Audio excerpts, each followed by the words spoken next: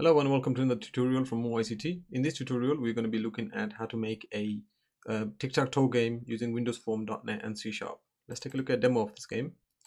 So in the game, we have 9 buttons, right? And you also have a restart button, 2 labels to show how the CPU and how many wins the CPU and the player has. So just go and pick a button here.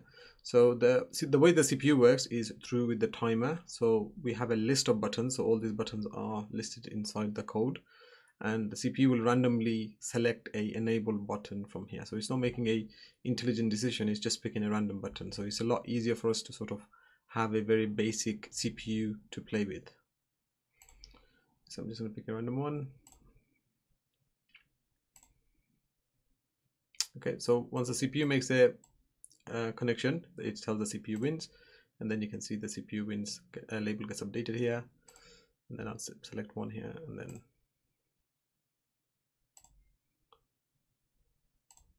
okay, and now I've connected these 3, so it shows the player win. So at any one point, if you want to restart the game as well, you can just click on restart and it will restart the game. Okay, so let's go ahead and make this project in Visual Studio. This window, we're just going to click on creating a project. I'm going to pick the Windows Form.NET, name this project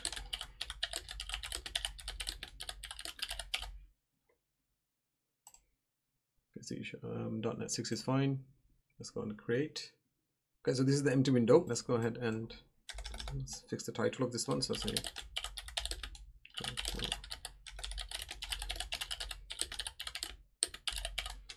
Tic Tac Toe game, WinForms more ICT. Right, I'm just gonna make this slightly smaller because we don't need a window that large. So at the moment, I can just make it into 500 by 500, and this would be fine. Okay, so a couple of things we're going to need first is a label. Select a label here. Go to the font option. Let's make it 12 bold. And this one can be for player. Oh. This one can be for player wins. With them, copy and paste that over here. And this is going to be with the CPU.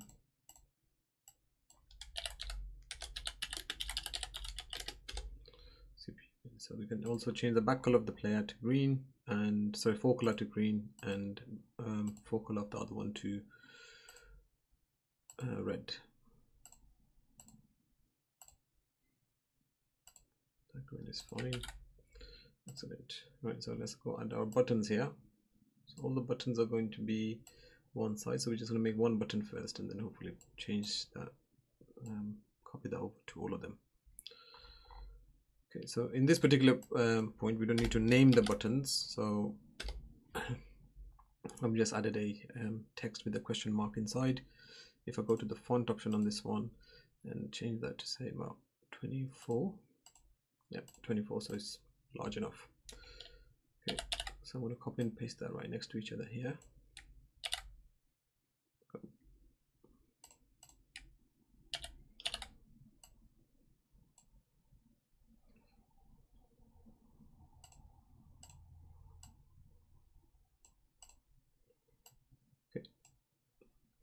So yeah, this will be okay.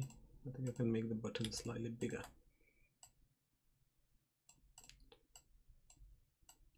So use the space around it basically.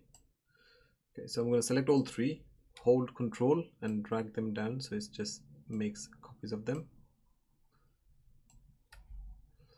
Now I can just select all of them again and just move it up a little bit. I might have made the buttons too big.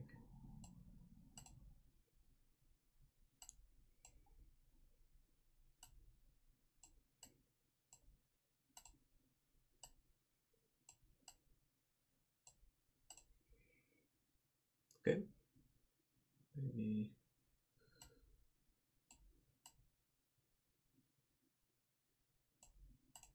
make it slightly closer to each other.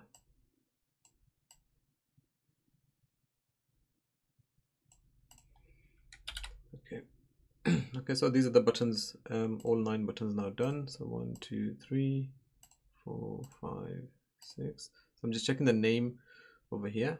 Just want to make sure they are 9. Perfect. 9. That's good. Okay, so now we're going to need one last button, which is for the restart.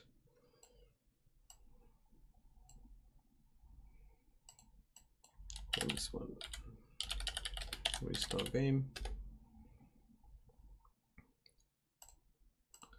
Change the font to just bold, and maybe I'll give this one a back color. Nope.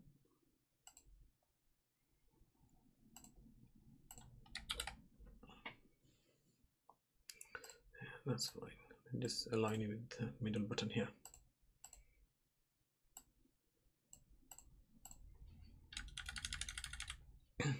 Just pressing the arrow key down, so it just makes a little bit of a space, so I don't accidentally click on that one if I want to select this button here. Right. So one of the other things we're going to need is a timer. Let's drag and drop a timer here. So I'm going to call this one game timer, or we're going to call it CPU timer. That's better. Okay. I'm going to change the interval to 1000 because it's just going to do 1 click a second and then it'll stop itself. Okay, with that being done, so now what we want to do is we want to start adding the events. So first of all, I'm going to click on the while the timer is selected, just go to the events window here. Call this event CPU move. So when it's CPU's move, you can just do its have its go. Right, so the CPU move gets added here. Let's go back to the window. I'm going to select all the buttons, the player ones. Just make sure not to select the restart one along with it. All right, inside the click one, say player click button, right, and then press enter. So the player click button, that one, so that's when the player is interacting with the button. Okay, let's click on the restart one and just say restart game, like so. Okay, so these are the 3 events. Let's make 2 more functions that we need. Private void check game, and we need another independent function, restart game. Those are it. Let's go and do our variables. So one of the things we're going to need for this one is something called an enum. So a enum is sort of like a custom data type, if you will, right? So we don't have to use like strings or integers to determine which is player. If it's player 0, 0, 1, or in a string, we can simply say X and O is a sort of data type, because those are the 2 data that we're going to use. Let's do a public enum like so, and then we're going to call this one player. Right after that, we need to do the curly brackets. Okay, and then inside of here we can say X and O. Okay, so the enum is going to have 2 values, X or O, so it can be either one at any one time. It can't be both. Okay, and because this is seen as a data type, we can create a variable with that data type, right? So we can say player current player, like so. Okay, and then we will need a random. That's fine. So random, new random is okay. We need an integer for player win count 0. Integer for CPU win count 0 as well. Okay, so these are the variables that we need. Inside the main form constructor, let's set the restart game here. So when the game loads, we want the game to be reset. I think now let's go do the restart function. So in the restart function, first we're going to need to create a list of buttons. So what we're going to do is we're going to put all these buttons here inside of that list. Okay, so I'll just say list button, buttons equals new list. Okay, and then inside of here we can just say which button that we actually want. Okay, so we do the curly brackets next to it. We say button 1, button 2, button 3, button 4,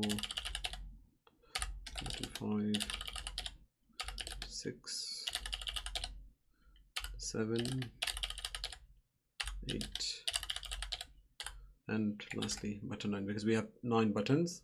Okay, well, after that we just need to do a for each loop to go through each of these buttons, right? So we're going to say button here, and then we'll call the button X for now, and then in buttons, right? So inside the buttons, any button that exists, we're just going to say X dot enabled is equal to false. So we, X dot enabled is equal to true. So we want to enable them. So this is if the game has been played already, then we can just enable all of them. And then we can say X dot text is equals to a question mark. And then X dot back color is going to be equals to default back color. Okay, so just to try this out for now, what we'll do is we can go here and select all of these like so. Then just change the text to this, and then change the back color to something else.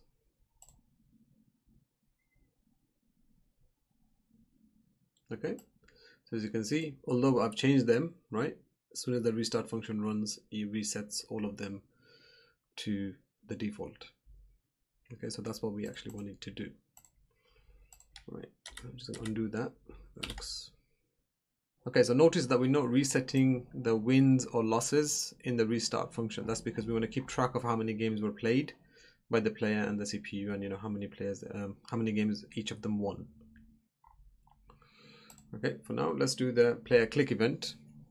So inside the player click event, because we got all 9 of these buttons linked to the same event, we need to identify which button is the sender of the click. Okay, so we'll create a variable here called button equals to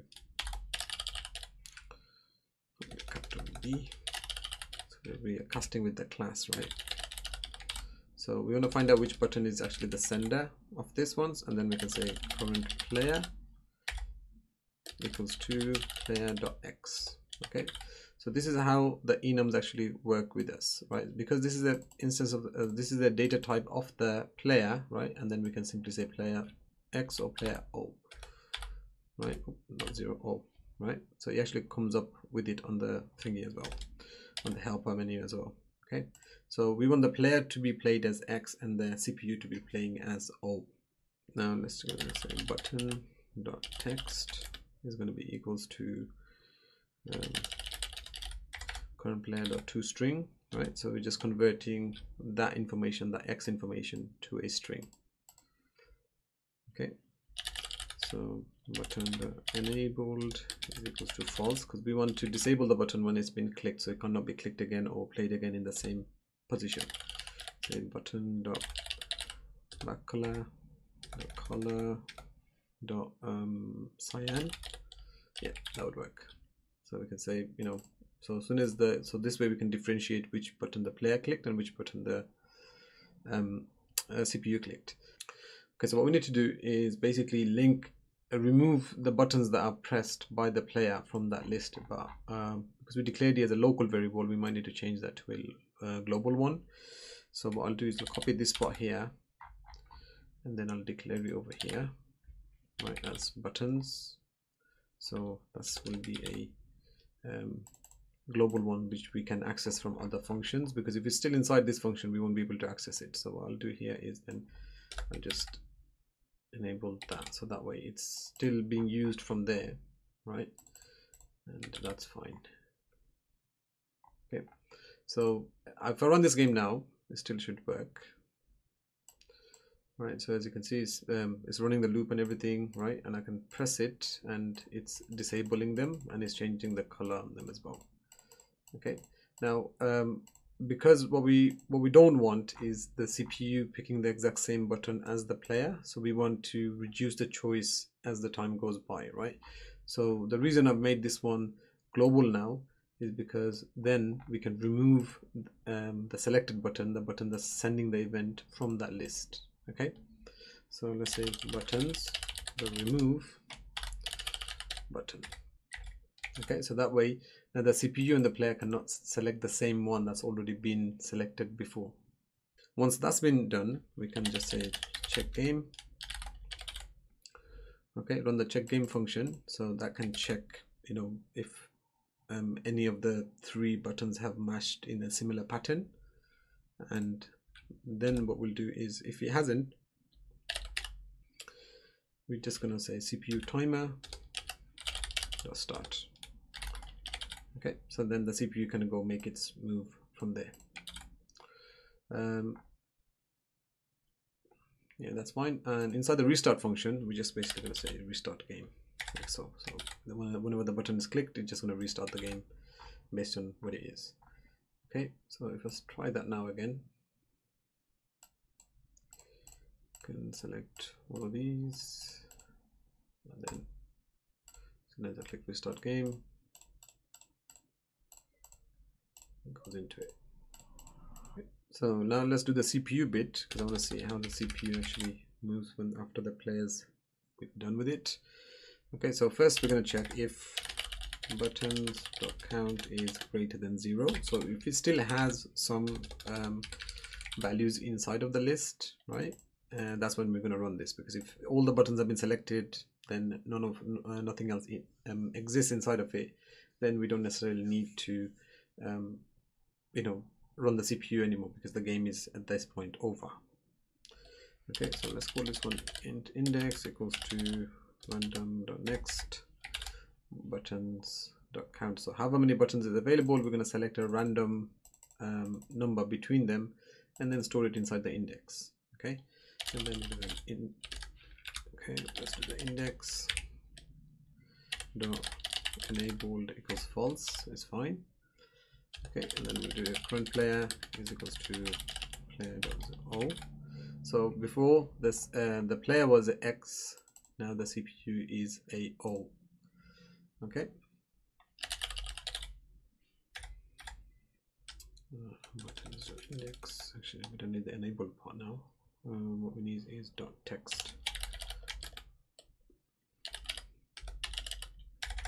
So current player dot toString, and then next dot back color equals to color dot I think it says dark salmon. Yeah, we'll select the dark salmon color. Okay, and then buttons dot remove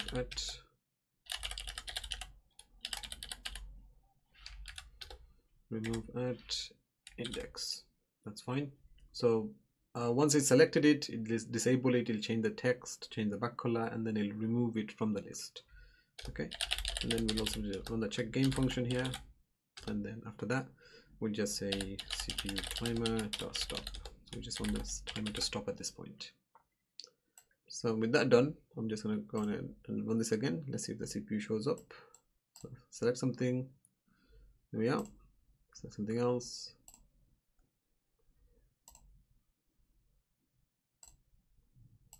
Okay, and then I can restart the game as well. Select something else. So now comes the last bit. This one we're going to have like two big if statements inside of this one. Okay, so just bear with me with this. So what we know so far is if certain patterns are matched in the game. So say for example, between if button 1, 2, 3, 4, 5, 6 or 7, 8, 9 is matched with an X, then the player wins. Also if it's I think this is 1, 5, 9, right, and 7, 5, 3, and if those are matched, right, then the player wins. Okay, and so we're going to put all of this logic inside of the if statement. So if any of these conditions are matched when the game is being checked, then obviously the player, either the player is going to win or the CPU is going to win. So we can just do two if statements here, one with the if and one with the else if. Okay, so let's get to it. All right, so we're going to say button 1 dot text is equals X, and button 2 dot text equals X as well, and equals buttons. Oh, gone away. Okay, here and then X as well. Okay, so if those three are matched, right, then you know, the player is going to win, obviously. But because it's going to be a big if statement, we need to go ahead and do some more.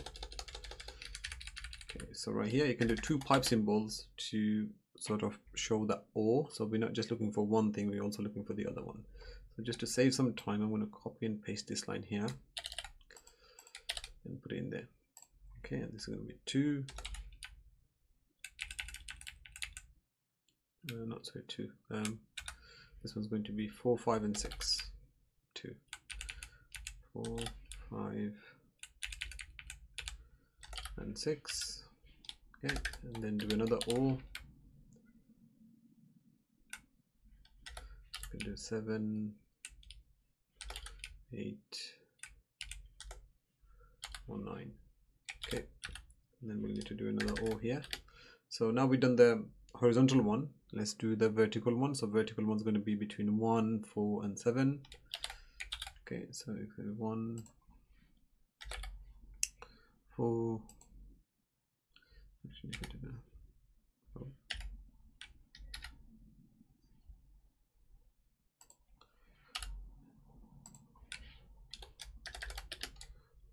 1, 4, 7.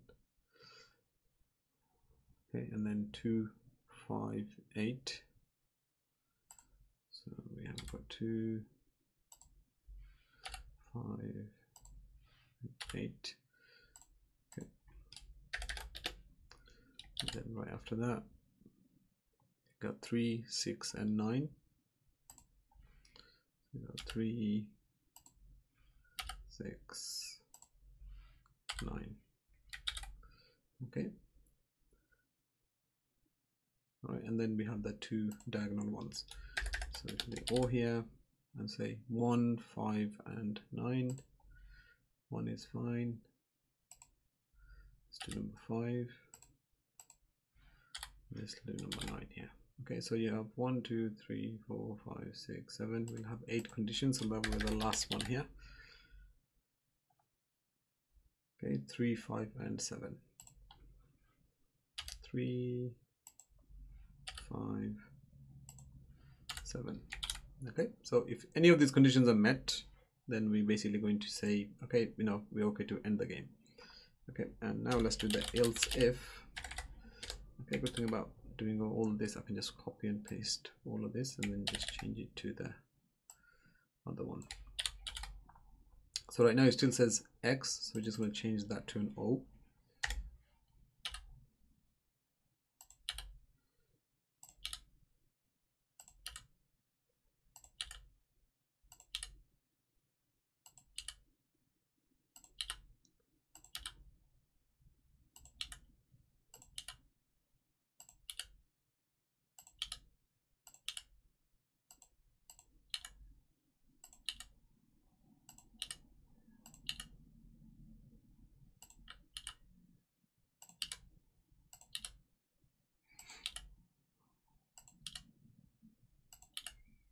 Okay, great. So now with that done, we can actually do the condition. So if these are met, what to do, right? So basically, if any of these are meets, so first thing we want to do is we want to stop the CPU timer, right? So we want to stop the timer because we don't want the timer to run anymore. And then we can say message box.show. So inside of here we can say player wins, and then we're going to give the title here. So it says CS says, okay, it says player wins. That's fine, and obviously we're going to say player wins. Player win count plus plus. So we're going to add 1 to the player win count, and the label 1, which is for the player.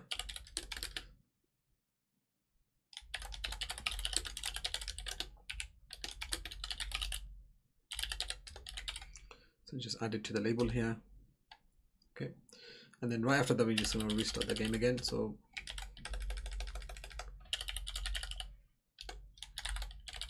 we're just going to restart the game again at this point. Okay, and if the CPU wins, we're going to do exactly a similar thing here. So we're just going to copy and paste that and put it in here. So we're going to obviously stop the timer, message box to say CPU wins this time, and then this one's going to be the CPU win count, and this will be CPU win count as well. Okay, so the player one and the CPU one is pretty much the same, except for just a few variable difference here. Okay, so what we can do now is, well, nothing much to do other than testing it out, I guess. Let's click on run. Okay, so let's see if I can win. Okay, so I win here, and then it restarts. Perfect. Okay, let's see if we can make the CPU win.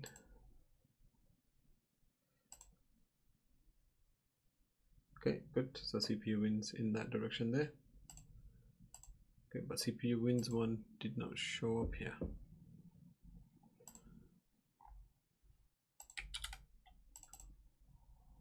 Oh, that's because they're going to label 2 there. So I didn't put label 2, and then we're going to do the CPU wins here. Okay, so I made the mistake of keeping that as label 1, right? Because CPU 1 is label 2, right? So it needs to show up there. Let's try it again.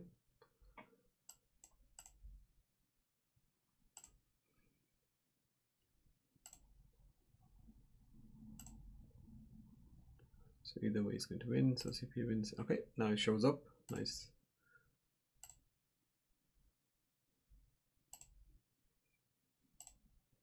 Okay, I win as well, and then it shows up here. Okay, so this has been a very simple tutorial on how to create a tic-tac-toe game using Windows Form and .NET. I hope you guys enjoyed this one, and I will see you on the next one.